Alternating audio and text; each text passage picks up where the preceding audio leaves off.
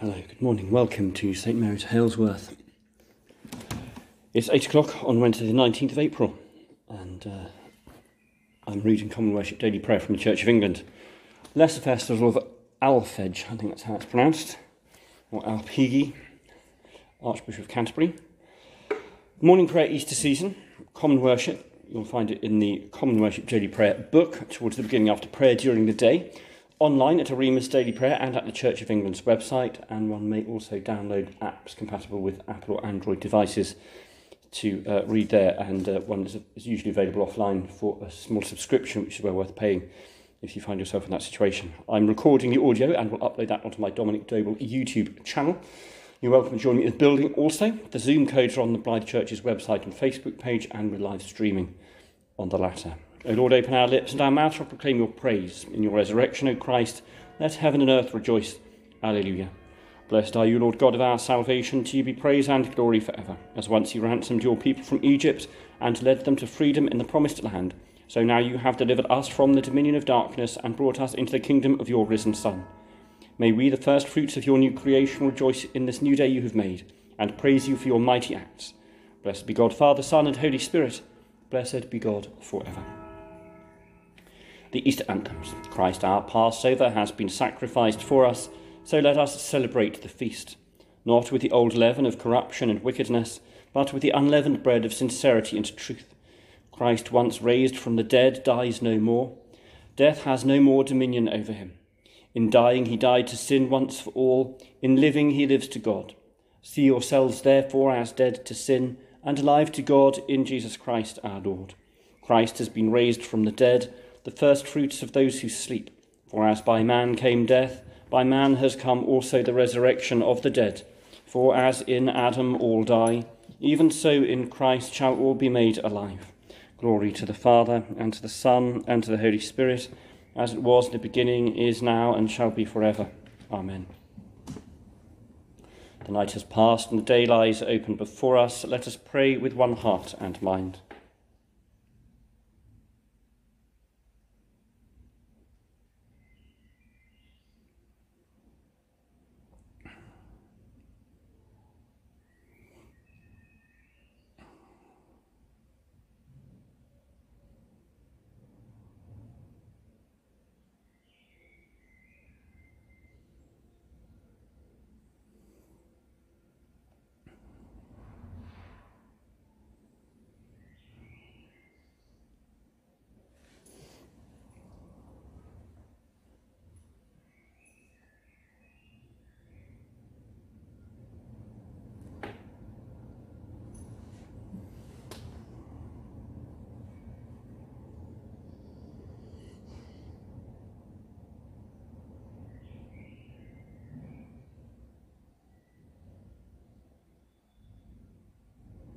As we rejoice in the gift of this new day, so may the light of your presence, O God, set our hearts on fire with love for you, now and forever. Amen.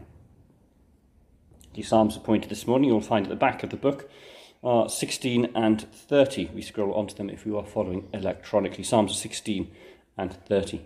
The Lord is at my right hand, I shall not fall. Preserve me, O God, for in you have I taken refuge. I have said to the Lord, you are my Lord, all my good depends on you. All my delight is upon the godly that are in the land, upon those who are noble in heart. Though the idols are legion that many run after, their drink offerings of blood I will not offer, neither make mention of their names upon my lips. The Lord himself is my portion and my cup. In your hands alone is my fortune. My share has fallen in a fair land. Indeed, I have a goodly heritage. I will bless the Lord who has given me counsel, and in the night watches he instructs my heart. I have set the Lord always before me. He is at my right hand, I shall not fall. Wherefore my heart is glad, and my spirit rejoices. My flesh also shall rest secure. For you will not abandon my soul to death, nor suffer your faithful one to see the pit. You will show me the path of life. In your presence is the fullness of joy. In your right hand are pleasures for evermore. Glory to the Father, and to the Son, and to the Holy Spirit, as it was in the beginning, is now, and shall be forever. Amen. The Lord is at my right hand, I shall not fall.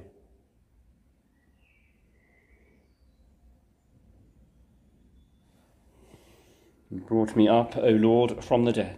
I will exalt you, O Lord, because you have raised me up, and have not let my foes triumph over me. O Lord my God, I cried out to you, and you have healed me. You brought me up, O Lord, from the dead. You restored me to life from among those that go down to the pit. Sing to the Lord, you servants of his. Give thanks to his holy name. For his wrath endures but the twinkling of an eye, his favour for a lifetime. Heaviness may endure for a night, but joy comes in the morning. In my prosperity I said, I shall never be moved. You, Lord, of your goodness, have made my hill so strong. Then you hid your face from me, and I was utterly dismayed. To you, O Lord, I cried. To the Lord I made my supplication. What profit is there in my blood if I go down to the pit? Will the dust praise you or declare your faithfulness? Hear, O Lord, and have mercy upon me. O Lord, be my helper. You have turned my mourning into dancing. You have put off my sackcloth and girded me with gladness. Therefore my heart sings to you without ceasing. O Lord my God, I will give you thanks forever. Glory to the Father, and to the Son, and to the Holy Spirit, as it was in the beginning, is now, and shall be forever. Amen. You brought me up, O Lord, from the dead.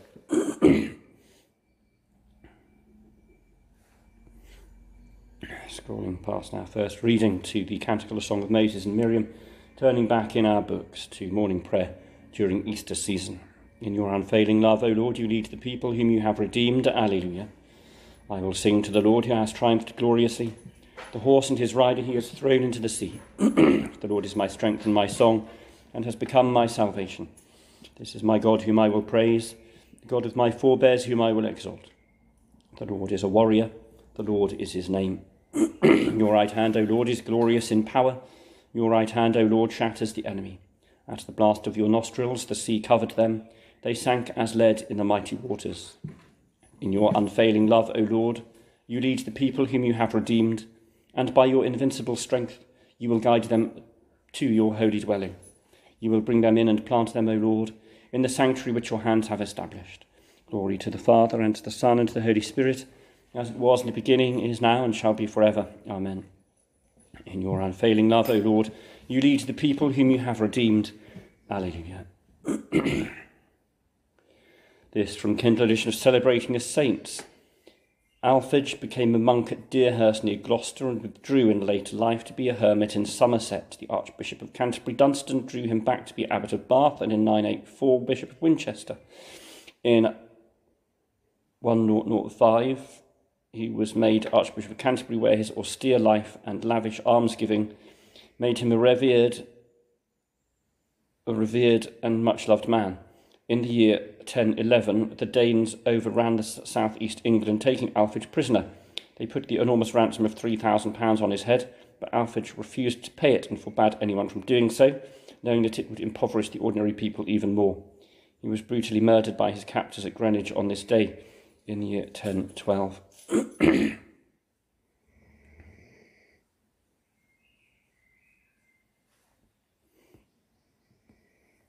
An extraordinary and exemplary life. Don't know very much about him, I'm surprised we don't know more. Our first Bible reading is from the third or fourth book of the Hebrew Scriptures, Deuteronomy. I'll just have a look because it will pop up from time and again, and I wasn't quite sure. It's actually the fifth look. So it is the final book of the Torah, the fifth book of the Hebrew Scriptures. Deuteronomy means, I think, second book of the law or something like that. So if you're following the Bible, open at the beginning, Genesis, then Exodus, etc., etc. 5 books in, you'll find Deuteronomy. We're looking for the large number 3 at the head of the paragraph. That's the chapter number. And the small numbers in the text are the verses from 18 to the end. If you're following online, just scroll back from the canticle we read a moment ago, the Song of Moses and Miriam. At that time I charged you as follows: although the Lord your God has given you this land to occupy, all your troops shall cross over armed as the vanguard of your Israelite kin. Only your wives, your children, and your livestock, I know that you have much livestock, shall stay behind in the towns that I have given you. When the Lord gives rest to your kindred as to you, and they have occupied the land that the Lord your God is giving them beyond the Jordan, then each of you may return to the property that I have given to you. And charged Joshua as well at that time, saying, your own eyes have seen everything in the Lord your God has done to these 2 kings, so the Lord will do to all the kingdoms into which you are about to cross. Do not fear them, for it is the Lord your God who fights for you. At that time too I entreated the Lord, saying, O Lord God, you have only begun to show your servant your greatness and your might. What God in heaven or earth can perform deeds and mighty acts like yours? Let me cross over to see the good land beyond the Jordan, that good hill country and the Lebanon. But the Lord was angry with me on your account and would not heed me. The Lord said to me, Enough from you, never speak to me of this matter again. Go up to the top of Pisgah and look around to the west, to the north, south and east. Look well, for you shall not cross over this Jordan, but to charge Joshua and encourage and strengthen him, because it is he who shall cross over at the head of the people, and who shall secure their possession of the land that you will see. So we remained in the valley opposite Beth Peor.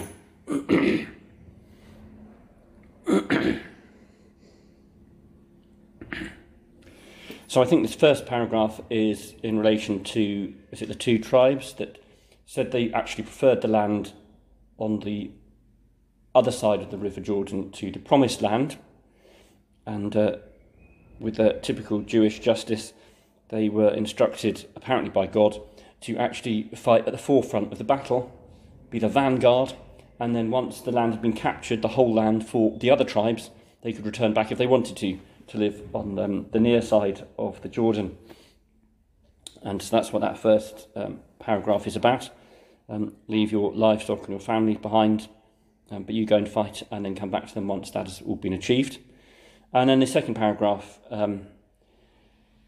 is a very good study for people who are moving on from one job to another, especially if it's a job within a faith community. And I suspect we all have those hopes that are just around the corner, just beyond the horizon, things that we had hoped we would achieve in our tenure, and we haven't managed it. And poor Moses, his whole life's work was to get God's people from slavery into the Promised Land.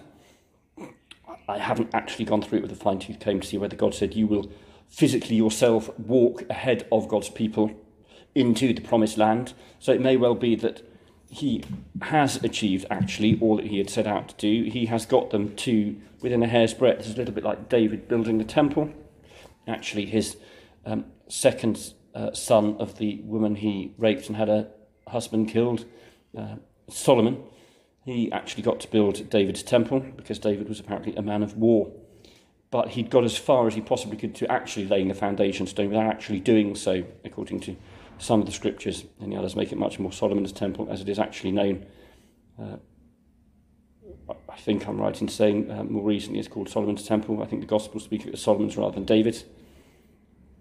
But we, many of us, whether in ministry or not, if you like, uniform ministry, who work for God will have hopes and aspirations. Even if we're not working for God, there will be things that we'd hope we might have achieved in our life this week, today, which we will not. And we have to let other people conclude and complete that work. And it was tough for Moses. But here we have a scripture that demonstrates one can see what's going to happen, even if we don't have a part of it ourselves. And let us strive as baton runners in a relay race to play our part. We are part of a team, and we may not necessarily actually be the one that crosses the line. But unless we play our part, our team won't win. To the Song of Moses, no. To the second reading, John 20 from 19 to the end. Scroll on to it past the canticle if you're following online. If you're using the Bible, John is the fourth of the Gospels. So if you're turning in your printed edition of the Bible, both covenants in 2/3 way through, you'll find the second covenant beginning there with Matthew, then Mark, Luke and John, fourth Gospel. We're looking for the large number 20 at the head of the paragraph, chapter number 20. And small numbers in the text itself, the verses. We're starting at verse 19 this time. John 20 from 19. When it was evening on that day, the first day of the week, and the doors of the house where the disciples had met were locked for fear of the Jews, Jesus came and stood among them and said, Peace be with you. After he had said this, he showed them his hands and his side. Then the disciples rejoiced when they saw the Lord. Jesus said to them again, Peace be with you. As the Father has sent me, so I send you. When he had said this, he breathed on them and said to them, Receive the Holy Spirit. If you forgive the sins of any, they are forgiven them. If you retain the sins of any, they are retained. But Thomas, who was called the twin, one of the 12, was not with them when Jesus came. So the other disciples told him, We have seen the Lord. But he said to them, Unless I see the mark of the nails in his hands, but my finger in the mark of the nails and my hand in his side, I will not believe. A week later, his disciples were again in the house, and Thomas was with them again. It was with them, although the doors were shut. Jesus came and stood among them and said, Peace be with you. And he said to Thomas, Put your finger here and see my hands. Reach out your hand and put it in my side. Do not doubt, but believe. Thomas answered him, My Lord and my God. Jesus said to him, Have you believed because you have seen me? Blessed are those who have not seen and yet come to believe. Now Jesus did many other signs in the presence of his disciples, which are not written in this book, but these are written so you may come to believe that Jesus is the Messiah, the Son of God, and that through believing you may have life in his name.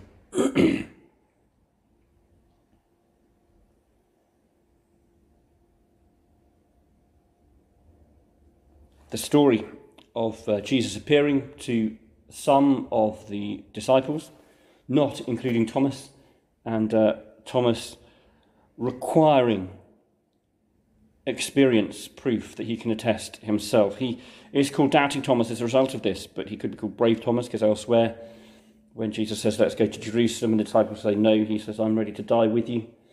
And indeed, in this passage here, he could also be called the Apostle Thomas, because he, or whatever, he says, my Lord and my God. When Peter says that, Jesus calls him Peter. When Simon says that, Jesus calls him Peter, or Rocky, because you understand that I am the rock. The rock is God's another code word throughout the Hebrew scriptures for God's plan of salvation. But that comment of Thomas's is almost as much mocked as his disbelief. He says, my Lord and my God, but Jesus said, but you believe because you've seen. Just think about those who believe and haven't. So poor old Thomas gets a bit shortchanged, even though he then goes on, I think I'm right in saying he goes on traditionally to India with the gospel. So he's an extraordinary character. But this opens with the line, door was locked and Jesus came and stood among them. I don't necessarily think that means that Jesus slid through the wall. It's a bit like those signs on doors and gates, they please keep shut. Obviously we have to open them to get through them, but we're supposed to shut them behind us. It doesn't mean that we have to go through the wall to get through. And they will have been secure and had the doors bolted against the Jews. That doesn't mean they wouldn't open and unbolt the door for Jesus to come in through it. It's just a perspective, a point of view. But if we understand Jesus to have some sort of ephemeral body that can scoot through walls, then let us believe that.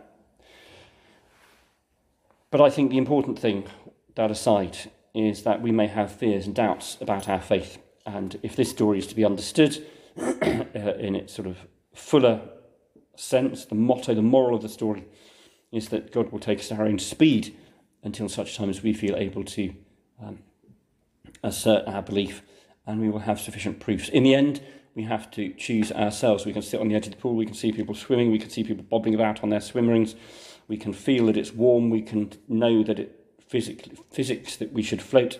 We also know that people die and drown in water, and it's used for torture, and people can freeze to death, lives are lost at sea, etc. We have to make that choice, whether it's for us to jump in, to bob, to swim, whether we need support or help, whether we do it on our own when no one's looking. However we do it, it's our choice, and God gives us time to make that decision. To the responsory then back in morning prayer during Easter season. Death is swallowed up in victory. Where, O death, is your sting? Christ is risen from the dead, the first fruits of those who have fallen asleep. Death is swallowed up in victory. The trumpet will sound, and the dead shall be raised. Where, O death, is your sting? We shall not all sleep, but we shall be changed. Death is swallowed up in victory. Where, O death, is your sting? The Song of Zechariah. Blessed are those who are persecuted for the cause of right, for theirs is the kingdom of heaven. Alleluia. I should say the refrain is common of martyrs if you're following in the book. Look up today's date and you'll find direction there. Blessed be the Lord, the God of Israel, who has come to his people and set them free. He has raised up for us a mighty Saviour, born of the house of his servant David. Through his holy prophets God promised of old to save us from our enemies, from the hands of all that hate us, to show mercy to our ancestors, and to remember his holy covenant. This was the oath God swore to our father Abraham, to set us free from the hands of our enemies, free to worship him without fear, holy and righteous in his sight all the days of our life. And you, child, shall be called the prophet of the Most High, for you will go before the Lord to prepare his way, to give his people knowledge of salvation by the forgiveness of all their sins. In the tender compassion of our God, the dawn from on high shall break upon us, to shine on those who dwell in darkness and the shadow of death, and to guide our feet into the way of peace. Glory to the Father, and to the Son, and to the Holy Spirit, as it was in the beginning, is now, and shall be forever. Amen. Blessed are those who are persecuted for the cause of right, for theirs is the kingdom of heaven. Alleluia.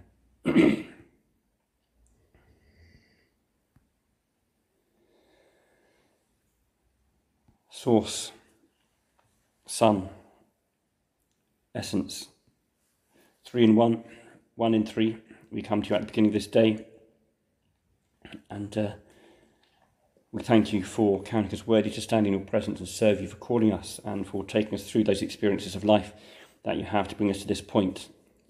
If we need more proof and evidence, we thank you for your grace that you'll provide that for us. And if we need your conviction and strength to stand firm in the face of mockery and persecution, may Alfred pray for us, and may we be that and stand up for that which is right and for the greater good of those amongst whom we live and those whom we are called on to serve. And let us also be prepared to step aside when others come forward who are perhaps younger, fitter, brighter, better resourced financially, to take on the mantle that we have borne thus far faithfully, perhaps begrudgingly, stoically, perhaps sacrificially, recognising what you have done in and through us, even if the time has come for us to step back and step down.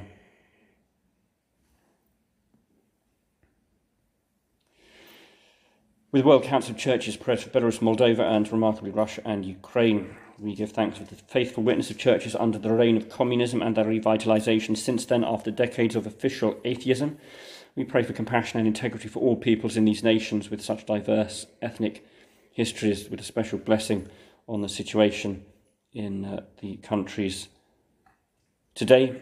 We pray for the policies of Putin to be quashed, annulled, removed of their power, his attitude and opinion to be exposed for what it is, and for lives to be saved, property to be saved, and the restoration of a future and a hope for the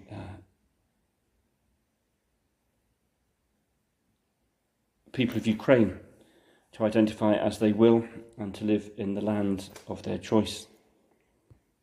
And indeed for those of Russian ethnicity who live in that country, or did live in that country and would wish to return. We pray for healing, justice, and if it can fit in with those things, forgiveness. From Christian Action Research and Education, we're invited to pray during this economic crisis for the church to work with people who are in need. We pray for unity between Christians, that it will grow, they'll be able to share together in effective ways to meet the needs of communities and local communities and those further afield. From Green Christian, having to look at it through my browser these days because it's changed the way it works. I'm not quite sure in terms of settings how to get this thing downloaded. However, we're there. Just scrolling through to look and see where the post continues, because it's a print-ready edition and it's not that easy to see where we go on to. I think I'm there, okay. The biggest climate protest yet is taking place this weekend, from tomorrow until Monday. We join with campaigners for the big one as they take a stand against fossil fuel company greed and government inaction, which is fuelling both the cost of living crisis and the climate crisis. They're working to bring 100,000 people to protest outside the Houses of Parliament in London, directly taking their call for change to those in power.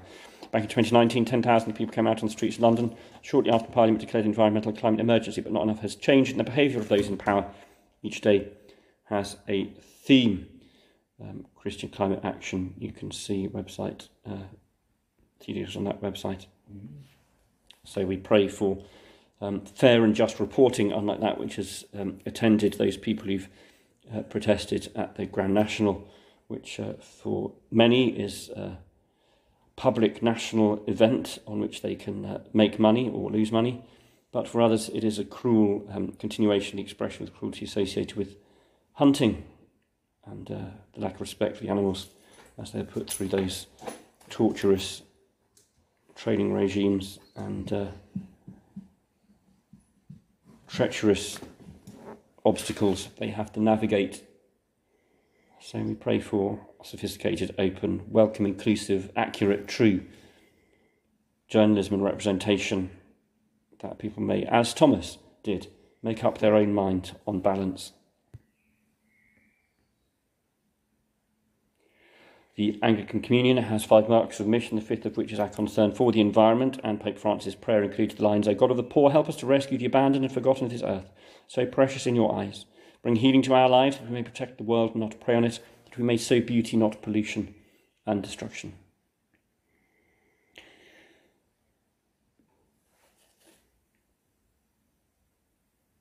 A benefit cycle on Wednesday, we pray for teachers, and so we do, whether they are involved with children in schools or adults with or without learning difficulties, adding value, enabling people to live independent lives, or to learn skills of creativity to broaden and expand their experience and joy of life. And we thank you for them. May they, a little bit like Moses, be prepared to pass on the mantle to others and step back as they teach, grow even in increased knowledge and ability than they had themselves, that they might set them free to grow and flourish, and perhaps be other examples and or teachers themselves in the future. And pray especially for teachers who are facing Ofsted inspections and challenges to their terms and conditions through the collective selfishness of those of us who don't want to pay sufficient to keep enough staff in schools, and teachers and students adequately supported with teaching and teaching assistants. We pray that unions and families, bosses and others within that organisation, local authorities and the academy trusts, they will recognise the value of those in that profession, and they will work to retain and improve their experience of the job and their wider quality of life.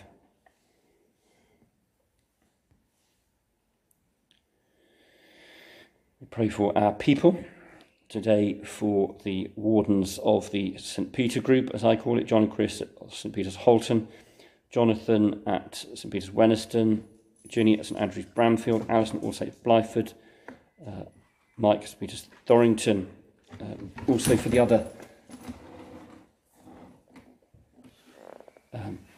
officers in those PCCs and electoral rolls in Holton. We've got names of Jill, Helen, Anthony, Dot, Betty, Mary, Diane, Marjorie, Jane, Gillian, Linda, Eric, Phyllis, Edith, Janet, Gemma, Jackie in Wenniston. Alison will include her. Margaret's Bloomfield, Goldsmith, Golston. Pray for healing on those amongst them, those Margarets who are poorly.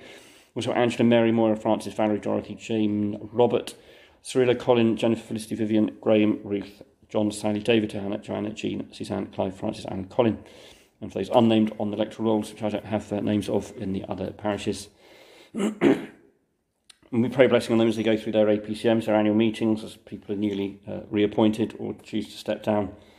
We pray that they, like Moses, will know your grace in doing so. And we pray that you will call others to join in, particularly at Blyford and Bramfield. We thank you for the excellent APCM pre-chat at Thorrington that brought people and money in there. So we thank you for that.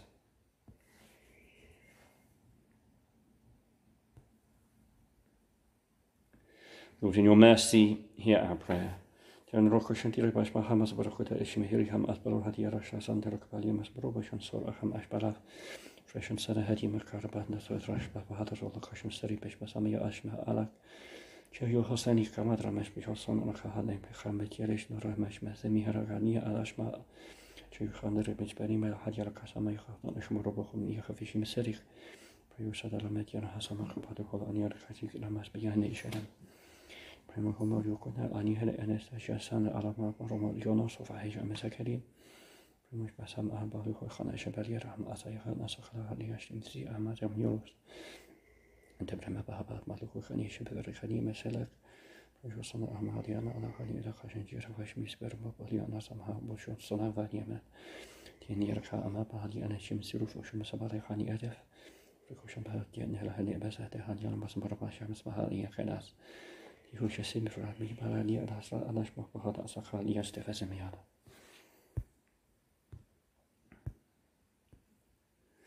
Merciful God, who raised up your servant Alfred to be a pastor of your people and gave him grace to suffer for justice and true religion, grant that we who celebrate his martyrdom may know the power of the risen Christ in our hearts and share his peace in lives offered to your service. Through Jesus Christ, your Son, our Lord. Amen. Rejoicing in God's new creation as our Saviour taught us, so we pray. Our Father in heaven, hallowed be your name. Your kingdom come, your will be done on earth as in heaven. Give us today our daily bread. Forgive us our sins as we forgive those who sin against us. Lead us not into temptation, but deliver us from evil. For the kingdom, the power and the glory are yours, now and forever. Amen. May the risen Christ grant us the joys of eternal life. Amen. Let us bless the Lord. Alleluia, alleluia. Thanks be to God. Alleluia, alleluia. Goodbye to those on YouTube. on Facebook.